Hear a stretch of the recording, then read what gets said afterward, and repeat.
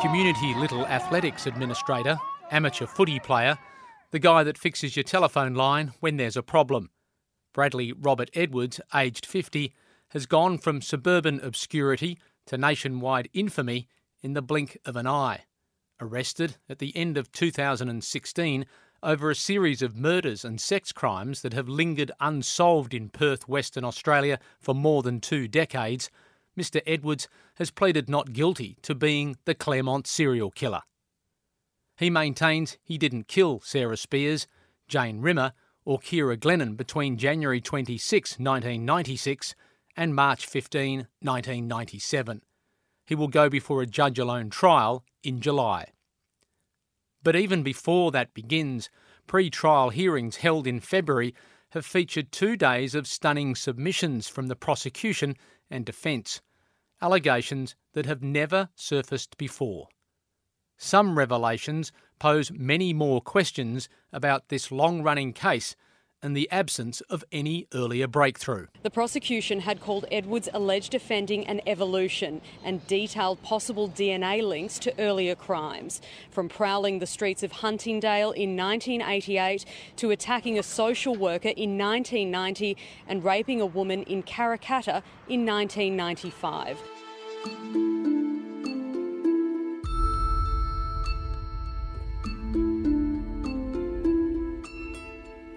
Welcome to the 4th episode of Claremont, the podcast, which will take you through, in as much detail as possible, those pre-trial submissions on the 19th and 20th of February.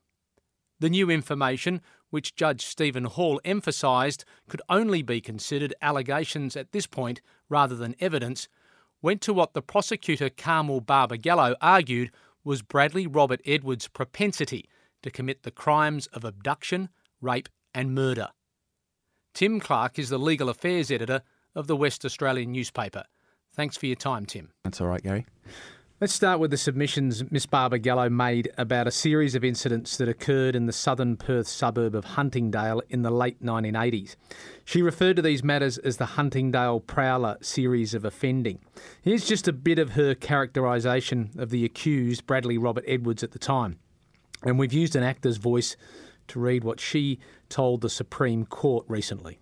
The accused was an introverted and socially awkward man, not involved in any intimate, meaningful relationships. He had a tendency to collect and maintain a collection of women's underwear and a tendency to wear women's underwear and garments, including kimonos. It is part of the state's case of the accused man's fetish for women's underwear or garments. So, Tim, Bradley Robert Edwards was 19 when the Huntingdale offences occurred. Explain what he is alleged to have been doing in the area at that time. Yeah, so his family had lived in Huntingdale for several years, were relatively well known around the area. What the court was told was that, or they allege that Bradley Robert Edwards was the prowler. He was going out at night, dressed in women's clothing and stealing women's clothing from houses just a stone's throw from his own or his own family's.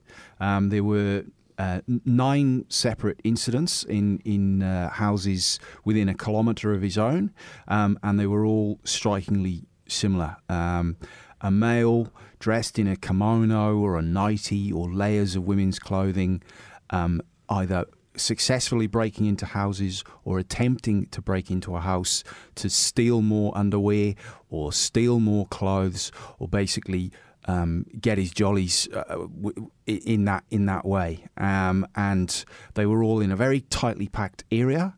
They were all in a very tightly packed timeline, and they were similar enough and significant enough for the police at that time to launch basically a full investigation. Now, there was one, though, where he allegedly grabbed an 18-year-old young woman in her house, a house that he seemed to know well enough. Is that right? Yeah. So what the court was told was this was an escalation. He started with just looking into the drawers, stealing things off washing lines. But then on this particular occasion, he has gone into a house, allegedly, closed the doors. A house, as you mentioned, that he knew vaguely through the brother of the alleged victim. Closed the doors, pulled the phone out of the wall, and then gone into this young lady's bedroom and launched at her, basically. Straddled her, subdued her from behind, and the allegation is this was all sexually motivated. He was wanting to sexually attack this young girl, this teenager, but he was foiled basically by her fighting back. And of course, at that time, no one was in fact charged with any of those matters that you just talked about. So it was basically an unsolved series of crimes, but it's come back up now. Now, what's the relevance then of those incidents and attacks to the series of crimes he's accused of committing between 1995, when a 17-year-old was raped in Karrakatta Cemetery, and March 1997, when Kira Glennon was abducted? What's the supposed connection that I know the prosecution were interested in bringing up? So the prosecutor said that in 1988, this was prowling activity, so-called prowling activity, late at night for a sexually motivated purpose, under the cover of darkness, and then jump forward 7 or 8 years to Claremont, and a different area and a different modus operandi, but basically the same sort of activity. On the prowl, late at night, vulnerable women being hunted, for want of a better word, for a sexual purpose. So the prosecution wanted to draw that line, be it a not a absolutely straight one, between that type of thought process in 88 and the same sort of thought process in 1995, 96 and 97, even though it might have been done slightly differently. Now, between the Huntingdale incidents of 1988 and the rape of 1995, there was a crime committed against a woman by Mr Edwards at Hollywood Hospital, which is in the neighbouring suburb of Claremont. Here's what Ms Barbagallo told the court about that case. The accused attacked the victim from behind, put a piece of material over her nose and mouth with one hand and dragged her backwards with the other arm. The victim struggled but was unable to scream because of the cloth over her face. She persisted. She kicked the accused as hard as she could and was eventually able to break free from him. The victim fled the room. The accused did not say anything during the attack, although he did apologise when the attack came to an end. The hospital security guard came and detained the accused until police arrived. When police arrived, the accused was found to have cable ties in his pocket.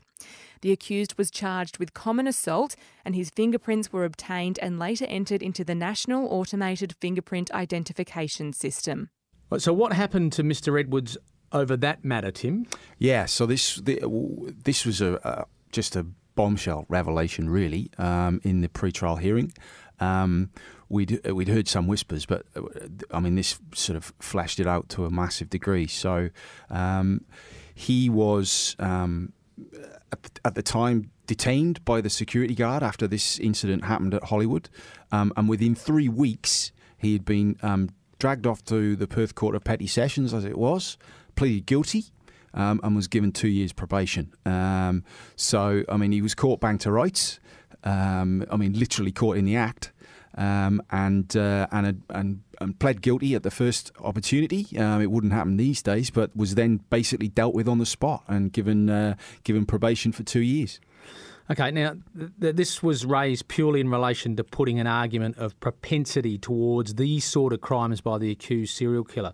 Was there more to the submission, do you think, about the hospital attack and the nature of it? Yeah, well, it's all about, from the prosecution's point of view, getting the full picture, getting all the pieces laid out on the table before you try to put them together to make the picture on the front of the box. So if you take the 1988 Huntingdale Prowler and then the Huntingdale offences alleged, and 95, 96, there's a big gap in the middle. But you put Hollywood in the middle of it, slap bang in the middle of it in 1990, and that is obviously, I mean, that's two of the four corners of the jigsaw, if you'd like. He hasn't just stopped and then started again, allegedly. He's done this crime and admitted it right in the middle of it. And, I mean, you look at the circumstances of the crime. Lone woman, vulnerable position, dragged from behind, subdued, again, for a sexually motivated purpose, even though he was actually only convicted of a common assault charge. Yeah, we're going to get to that in a minute in terms of how that was seen by the judge when he was looking at all these submissions. But some of the more disturbing detail to come out of these pre-trial submissions was about the abduction and rape of a 17-year-old in February of 1995. Now, the prosecution alleged this was Mr. Edwards' first serious sexual assault in the lead-up to the Claremont serial killings. The accused was 26 at this time. Can you take us through this incident? I mean, and we'll explain that, you know, some of this stuff's pretty graphic, but can you take us a bit through the Karrakatta Cemetery sexual assault? Yeah, so this of the 8 charges that Mr. Edwards is now currently facing, these are numbers 3, 4 and 5. On their own, this would be a horrific alleged attack. Well, it's an horrific attack, yep. And it's an horrific alleged crime. So the victim at the time was 17 years old, had been out to Club Bayview in Claremont and was walking home about 2:30. Was basically snatched off the street, abducted, put into a car, had a hood placed over her head, and then was driven around for quite a while before being taken to a very isolated part of what is already quite a lonely place in Karrakatta Cemetery. He's then allegedly sexually assaulted this girl in the most degrading and dehumanising way you could possibly think of. It wasn't over in minutes. Let's put it that way. Has then picked her up, dumped her in the bushes, and you can imagine the horror and terror of being basically just snatched, gagged, hooded, and then, you know, violated in this way. But then he's actually come back and moved the victim again, and then left her for good, and as far as he knew, probably for dead. Although in this case, there wasn't the murder that allegedly followed in the cases to follow. Well, the suggestion is that he may have been, you know, and these are all allegations, and we know that he's pleaded not guilty to this matter in particular, of course, as with all of them. But there's some suggestion that there may have been a disturbance there. Some security guard doing a rounds around Karrakatta may have disturbed him. So whatever was going to happen next, we don't know. But she was left there, I think, bound and gagged and having to try and escape. Something worth mentioning is this piece of information that the prosecutor, Ms. Barbara Gallo, revealed when referring to the Karrakatta case. She said that before the victim in the cemetery rape scrambled for help at a nursing home, there was a security guard who was working in that area. And she says, quote, he observed a white van which appeared to have telecom markings on it drive past towards Karrakatta Cemetery. I mean, do you recall that piece of evidence coming out and the thought that, you know, and we'll get on to the Telstra evidence soon, but some security guard working in the area sees a Telstra vehicle, and of course Bradley Robert Edwards was working for Telstra at the time. Yeah, I mean, this Telstra van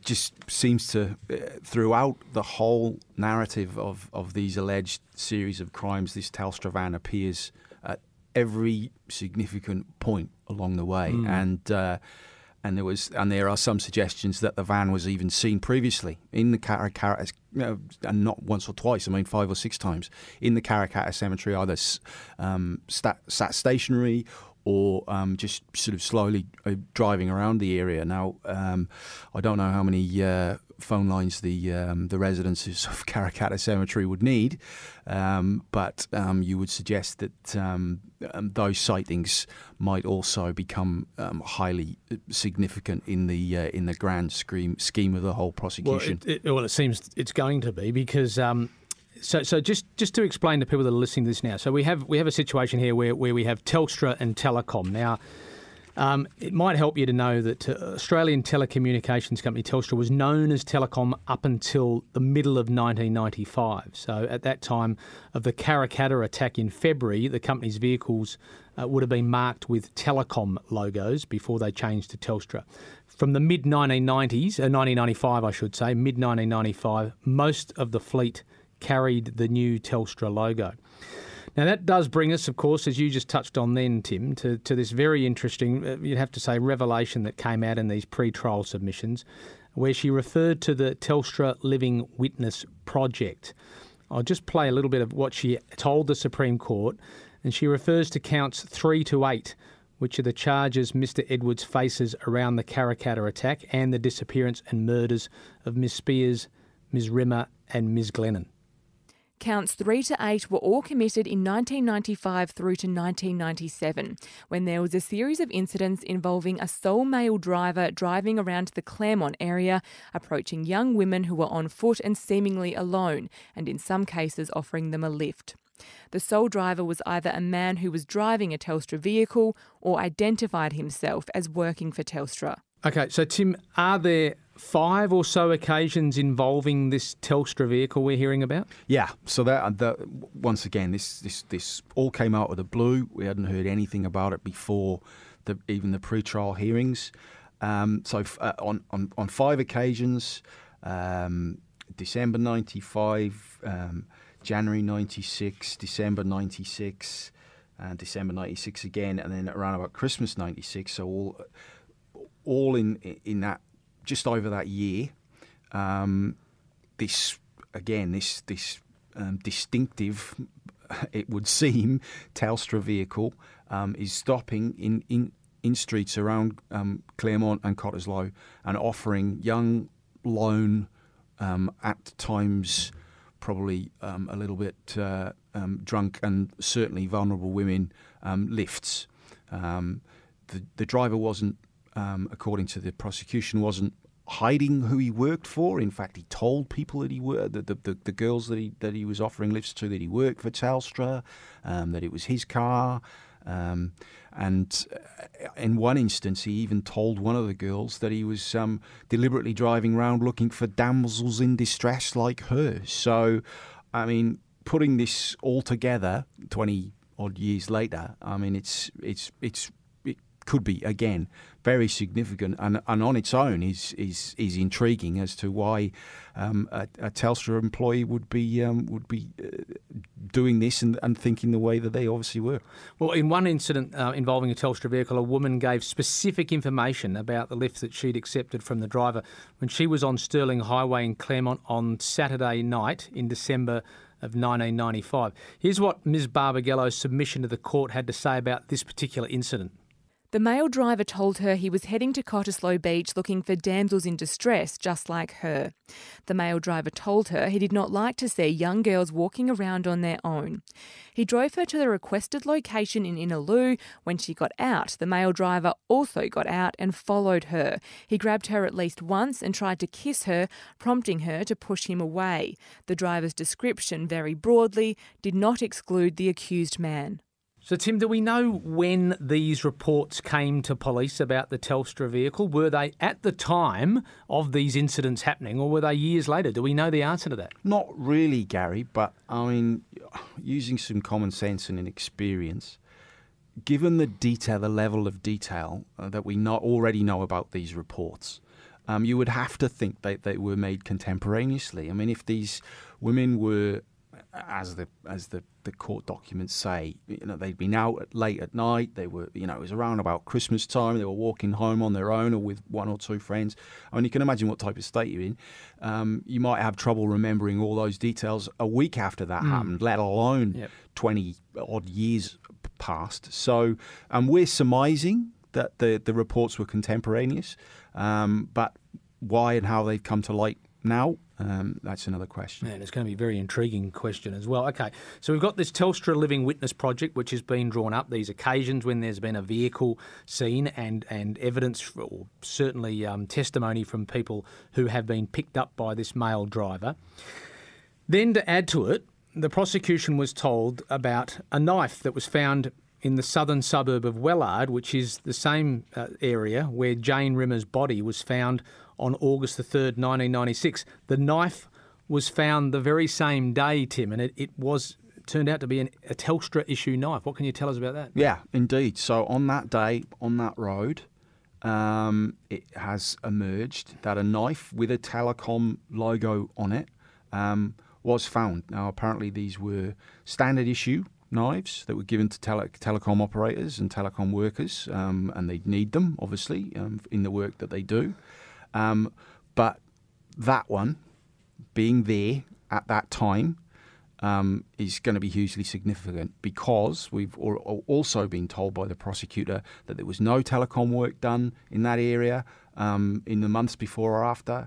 There was no new lines put up, no junction boxes worked on, anything like that. So how that knife came to be there is going to be massive, a massive question. And also we don't know, again, because of the way that this pre-trial submission evidence has come out, we don't actually know at this stage whether that knife was found by a witness and handed to police at a local police station, who then passed it on to the Macro Task Force, or whether it was just sitting in a lost property box. We don't really know that yet, do we? How these new matters that we've never heard about, these Telstra links, we don't know how it came up. No. I mean, all those gaps are yet to be filled in, which is what Prosecutor Carmel Barbagallo is going to have to do to the highest satisfaction of the law in order to convince the judge of all the things that she wants to. Yeah, well, let's have a listen to what Ms. Barbagallo said about this knife and how it might be linked to Ms. Rimmer's death.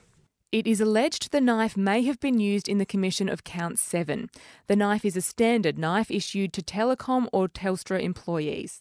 The accused was issued with one of these knives prior to the Claremont series. 2 similar knives were found by police in the toolbox in the accused car after his arrest. There had been no work done by Telecom or Telstra in that Wellard area in the time leading up to the discovery of JR's remains. No new Telstra lines were installed in the area for a number of years. All right, so if what the prosecution has brought out during these pre-trial submissions continues into the trial itself, and we at this stage we believe that most of it will, then it really raises questions about the possible Telstra link going back to 1995. And I don't know whether the police explored it at the time, Tim. Yeah, absolutely. So, I mean, it's pretty well known for anyone who's even remotely watched or watched this case over the years that taxi drivers were a major focus of the police at the time. But looking back in the archives and watching the old footage, Telstra doesn't ever seem to be as prominent or nowhere near as prominent. And so, I mean, that'll be a major question for the reporters covering the case, for the prosecutor, for the defence, for everyone, as to why, when it seemed that there was material with Telstra logos all over it, be it a car or a knife, why it wasn't explored more fully, or if it was explored more fully at the time, why it didn't bear fruit. And we've also been told that a lot of old Telecom/Telstra workers who were around at the time, whether they were colleagues of Mr. Edwards's directly or indirectly, they will become a big tranche of witness evidence. There's going to be quite a few of those that go into the witness box, and we'll have to answer questions as to, were you questioned? Did you have any suspicions yourself? Were your bosses telling you anything? Yep. I mean, it'll all come out in the wash, but it'll be very interesting questions nonetheless. Because I think we're all amateur sleuths, but you do tend to think, well, if this information was coming in during the time of the Macro investigation and possibly before certainly the disappearance of Jane Rimmer and certainly before the disappearance of Kira Glennon, then we know that thousands of pieces of information were coming in, but the question's going to be how was it cross-referenced, which could have led to this Telstra connection. And so we know it's allegations at this point in time, and we know that Bradley Robert Edwards is pleading not guilty, but it certainly is a real point of interest to keep an eye on in relation to the trial when it comes up in July.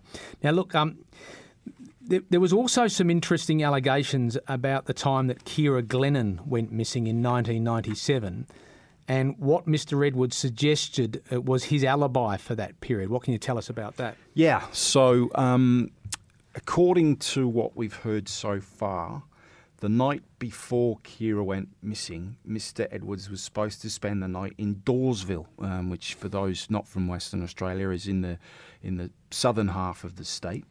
But he didn't show up at that supposed rendezvous. With friends or something? With friends, yes. Now, so they contacted him the following day and said, Brad, Bogsy, where were you? And he told them that he was trying to reconcile with his wife at the time on that night, and that's why he didn't show up. But prosecutors are going to say that was a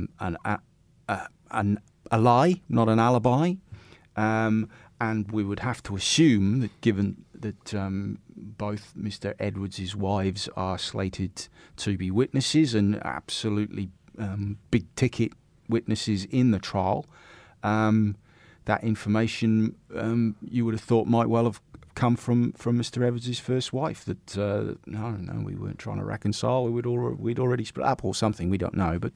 But so that that alibi will be obviously key in that one murder, but it also would raise questions of, well, if he wasn't with his wife that night, why was he telling his friends he was? Indeed. Now, also the prosecution got into this evidence again that's new to us in the media certainly, and obviously the police had knowledge of this, but this is in relation to fibres that were found in Miss Glennon's hair when she was located, of course, north of Perth, under sort of shrub and a bush in Pipperdinny Road, about 50 kilometres north of Perth. So there was this evidence referred to about fibres that were in her hair that matched vehicles. Yes, so we're back to Telstra cars again. Course, yep. So these fibres, according to the prosecution, can be absolutely matched to the fibres that were on the upholstery, inside upholstery of a 1996 VS Series 1 Holden Commodore. It's a distinctive type of fibre, distinctive mark of fibre and colour of fibre, apparently, that can only be matched to that car or maybe one other vehicle at the time. And as we've already said, and it's already been established, Mr Edwards had access to, and a long time access to, a 1996 VS Series 1 Holden Commodore through his work at Telstra.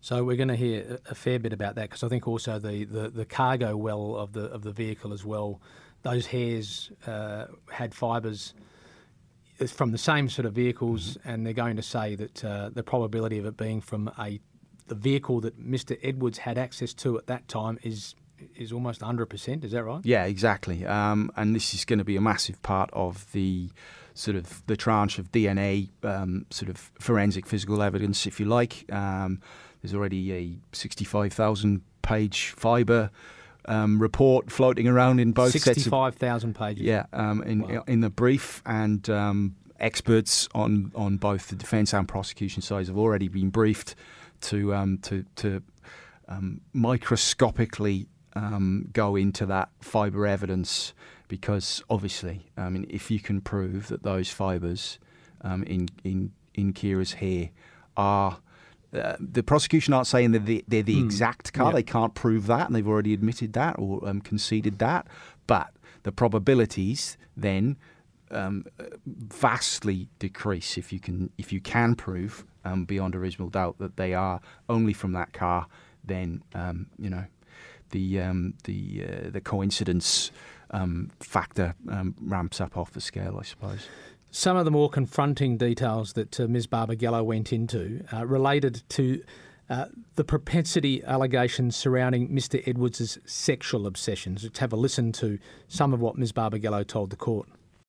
Several devices found in the accused's house upon his arrest contain a plethora of material, which the state says establishes that the accused had or has an obsessive sexual interest in the abduction, imprisonment and forcible rape of women in degrading and violent circumstances, and or the performance of sexual acts upon women whilst they are incapable of resisting, from which he derives sexual gratification. So, Tim, she went into a fair bit of detail in relation to that sort of information about the pornography. Yeah, so there was a big stash of porn, basically, found when Mr. Edwards was arrested just before Christmas 2016. There was hard drives, USB sticks, all sorts of electronic devices seized and searched and forensically searched at the time. And it emerged that there was a big stash of porn, pictures and videos and text that once the prosecution knew what they contained, we were very, very interested in.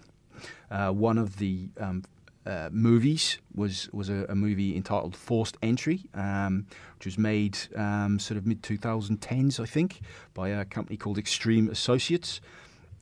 Which basically depicted young girls getting snatched off the street, bundled into cars, taken to various locations, and then violently raped. It was described as one of the most abhorrent pieces of pornography ever produced, and that was by someone in the porn industry. Yep. So you can imagine the level that it went to, and so. Yes, the prosecution was very interested in it and wanted to get it as part of their evidence. We'll have a look at whether they were successful down the track here. But first of all, his second wife talked about Mr. Edwards dressing up in women's clothes. Can you remember that? Yeah. So this is probably going to something called the Edwards brief, which we learned just recently is that's what's going to kick off the trial. The first month or so we'll go into Mr. Edwards' background and his history and his peccadillos and all this, and this will, obviously titillate and be of interest legally in the same way, because they're saying, the prosecution is saying that Mr. Edwards has had a long fascination with women's clothes, dressing up in them, going back to what we talked about at the Huntingdale Prowler stuff. That all feeds into that. But again, when they raided Mr. Edwards' house in 2016, which is almost 30 years later, they found girdles, stockings, and women's underwear with holes cut out. Which the prosecution are going to say were for his own delectation, and was still satiating this satiating this sort of fetish that he had, and that apparently, according to the prosecution, has been with him since his teens. Now, there was also stories that they'd found, I know, on his computer that they say he had written, and they were stories which I know that the prosecution were again keen to get in as propensity evidence, looking at the idea that he'd come up with stories about women that were taken off the street and sexually abused and raped and so on. Now that was a fairly potent and fairly strong piece of the submission that happened in the pre-trial. Yeah. So as the prosecution tried to get this this porn in as a job lot, if you'd like. But the two main bits of it that they pointed to were the Forced Entry movie that I just made reference to, and this story, one particular story. There were quite a few stories, but this one particular story called the Chloe story, which they said bore some chilling sort of similarities to the Karakata attack in particular, but also then drawing that line to Claremont. So this was a story about a mature age barmaid who's abducted from a car park, taken home, tied to a bed, and then sort of attacked and raped, basically. Yep. And they said, what are the chances, the basic argument was, what are the chances of a man that we allege has been doing this for this many years, alleged to do Huntingdale, We know he's done Hollywood because he's admitted it. Alleged to have done Karrakatta, and also alleged to have done Claremont. What are the chances that someone else in our community would have these pretty horrifying interests and be so interested in them that they would keep stories like of this nature on their computer and be updating them?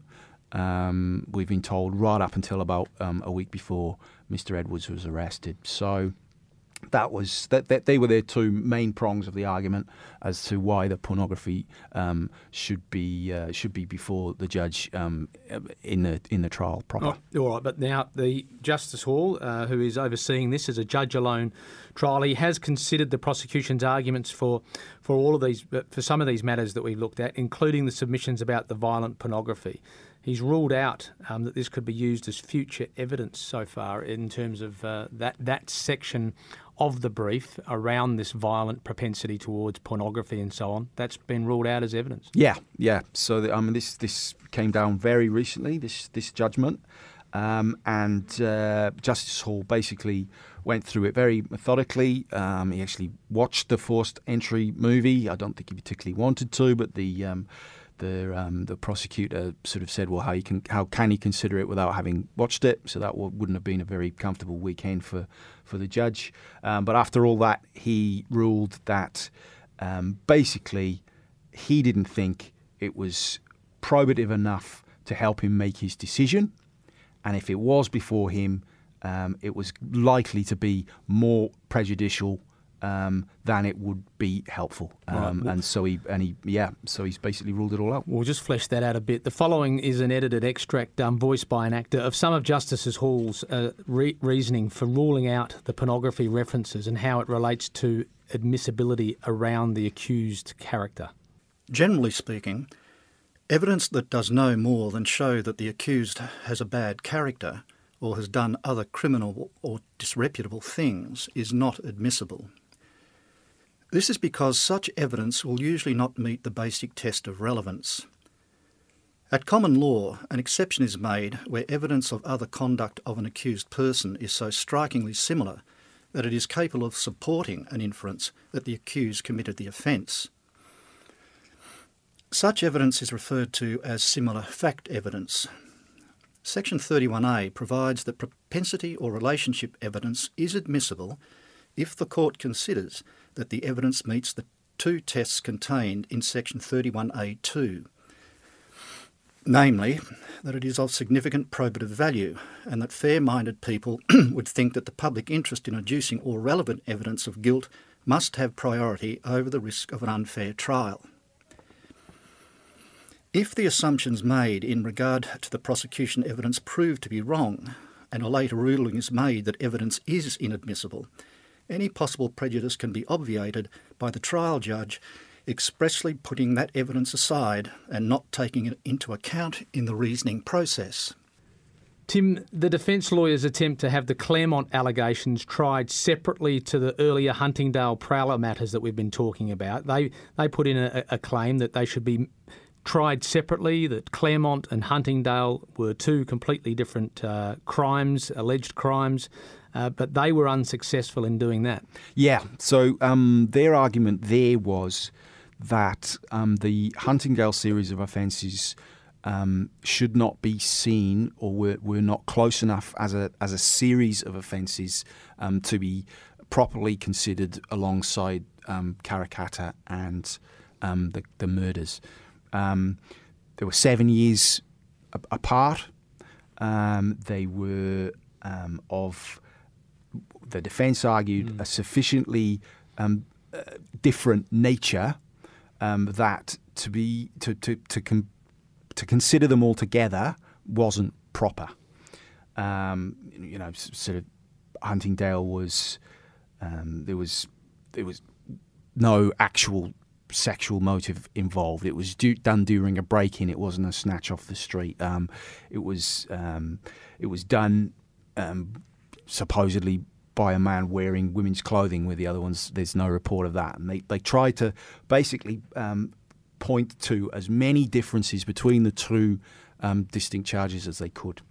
But once again, in the end, the judge ruled that he didn't take that argument on board, or didn't agree with that argument sufficiently.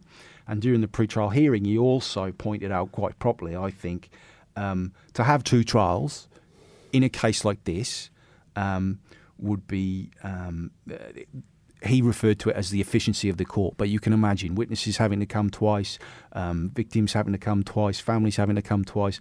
I mean, the whole thing would have just been... It's almost overwhelming as it is in terms of just the justice system in this state and the people involved. To have to do it twice would have been I think, from reading between the lines of Justice Hall's questioning right at the end of the pre-trial hearing, he thought that would be just too much of an impost on everyone. All right. Now, there was the 1990 Hollywood hospital attack and the conviction against the accused. It will be admissible in this matter. That matter, of course, is something that he pleaded guilty to and was convicted of what happened in 1990. Here's how Justice Hall explained his reasons to allow these matters into evidence. It is true that there are a number of features in the Hollywood hospital incident that are different to both the Huntingdale and the Karrakatta incidents. Those differences are relevant, but, in my view, they do not detract from the underlying common features. In particular, the features of attacking an unknown woman from behind and using a piece of material or cloth in an attempt to prevent resistance are sufficiently similar to give this evidence significant probative value. The evidence is capable of making it more likely to a significant extent that the accused was the offender, who committed the Huntingdale offences and the Karrakatta offences, bearing in mind those essential similarities. The fair-minded person test is also met. There is a risk that the Hollywood hospital evidence would prejudice a fair trial because there is always a risk with such evidence that it could be used incorrectly. However, any such risk is minimised by the fact that this is a trial by judge alone. As the trial judge, I would be scrupulous in ensuring that the evidence is not misused and that any role it plays in the reasoning process is properly reflected in the written reasons that must be provided.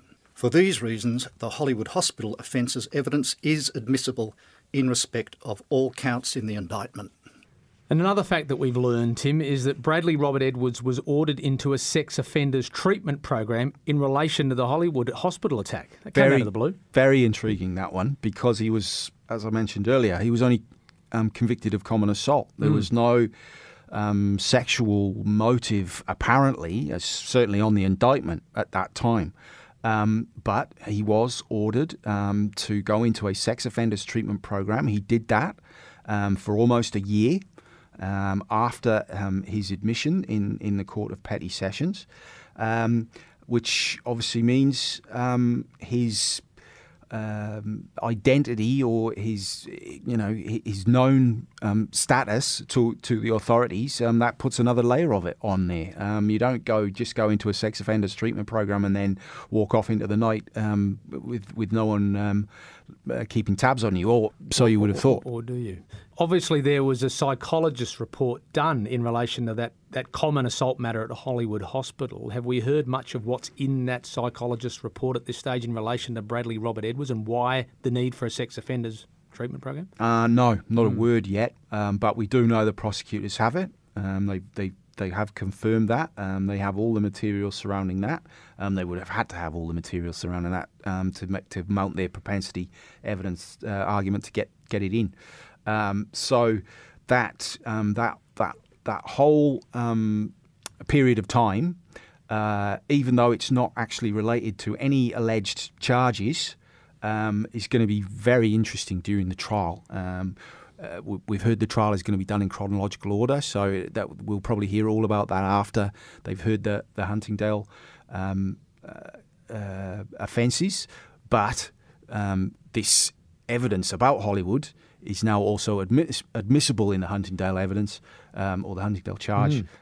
So that'll all be brought forward, and then it will all be taken back to see if it's relevant to Karrakatta and the murders as well. All right, now just to finish with, the judge summarises again, he summarises the Telstra Living Witness Project evidence in this judgment. Does he expand on where the information came from about a Telstra vehicle that was picking up or offering young women lifts around Claremont between 95 and 97? Does he talk about where that's come from? Because some of these incidents, and this is not lost on certainly you and I, Tim, and I know a lot of other people that have been following this case. Some of these incidents predate the 96 disappearances of Sarah Spears and Jane Rimmer and the 1997 disappearance of Kira Glennon. Does he expand on anything about where this particular evidence or materials come from? No, Justice Hall has been very, he's either been very careful not to say, or he doesn't feel the need to. But to me, that's one of the most intriguing questions that remains about all this new evidence that we've heard about, and the macro operation in its entirety, where it's come from, when it was given, where it's been hiding all these years, and probably most prominent and crucial, you would think, is did the police have it in 95, 96, 97? Was it at the top of their in tray? And then did they have it for all those years after, when the question of who killed Kira, Sarah and Jane just lingered and lingered?